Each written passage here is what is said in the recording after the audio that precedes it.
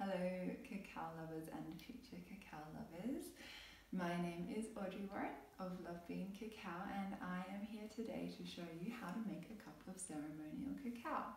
So the cacao that I use is of course Love Bean Cacao, and this cacao comes from Guatemala. So Guatemala is the first place that I started to work with cacao, the first place that I experienced cacao in this way, and this is where I formed such a strong, beautiful connection with this medicine. So for me, it's important that my cacao, generally speaking, comes from Guatemala, and that's why I work with Rucuchuleo. And Rucuchuleo is an indigenous women's collective that means heart of the earth, and they are based at Lake Atitlan in San Marcos, La Laguna, which is where I was residing. So we directly source the cacao from them and bring it out to Australia to share. So to make a cup of cacao, we of course need our cacao. And I've already begun to chop up the paste here. And when we're making our cacao, we have two options. We can use a blender or we can prepare it directly in the cup. When we're using a blender, we can kind of roughly chop the cacao, add the hot water, important that it's not boiling water, but hot water, cacao, and any of the other ingredients like maybe a sweetener or any spices that you want to add. And then the blender is going to do a lot of the work, the hard work for you, and makes a nice smooth drink. But we can also put it in the cup. So I have chopped up some of the cacao here. So this is almost part of the ceremonial preparation as well, as chopping up our cacao.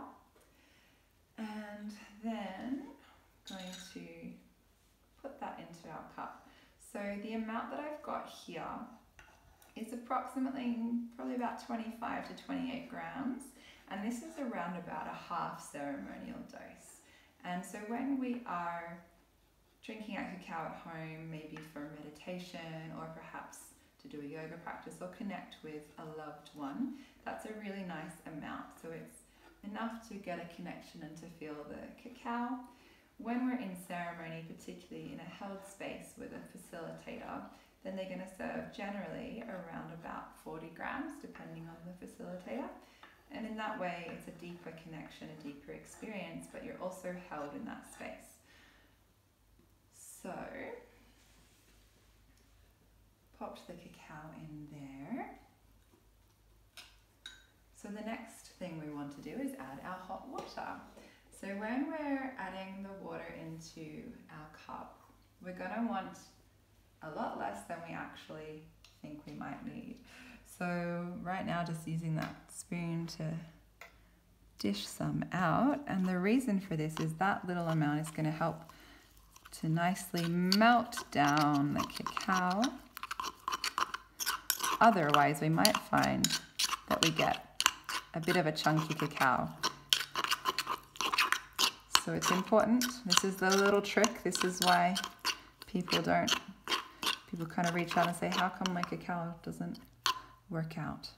And we can add some more water. This is also where if you were adding things like something to sweeten or any spices.